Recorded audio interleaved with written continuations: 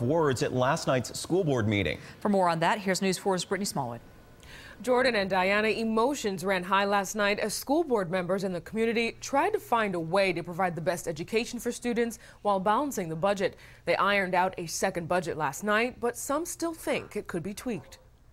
The parents in this school district do not care about their kids' education. Oh, come on. Then why are we not having parents show up to votes? I believe it was said that we're not going to be derogatory towards each other. We're going to be professional in this meeting. You just insulted my parents, sir. That's what you did. School board member Christopher Peters quickly corrected himself after the altercation, but it proves how the school budget is such an emotional issue for the community.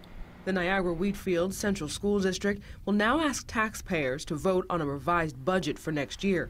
Plan B calls for a 4.5% tax increase, eliminating a team of teachers from the middle school to save $300,000, reducing support staff across the district by another $130,000. But it's unclear how many positions that equates to. School board member Richard Sirianni was the only one to oppose the cuts.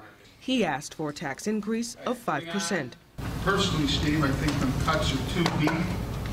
You start cutting more teachers, you're going to increase class sizes. And that started a debate between board members. We've got to look at areas that aren't going to hurt the kids as much. And the other areas that you're talking now, get into sporting programs, music programs. The only way to go is you pump up to 4.5% of them. If this second budget fails, Niagara Wheatfield's contingency budget could cut kindergarten to a half day.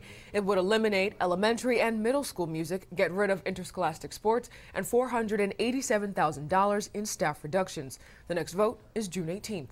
Reporting live in the newsroom, Brittany Smallwood, News 4 Wake Up.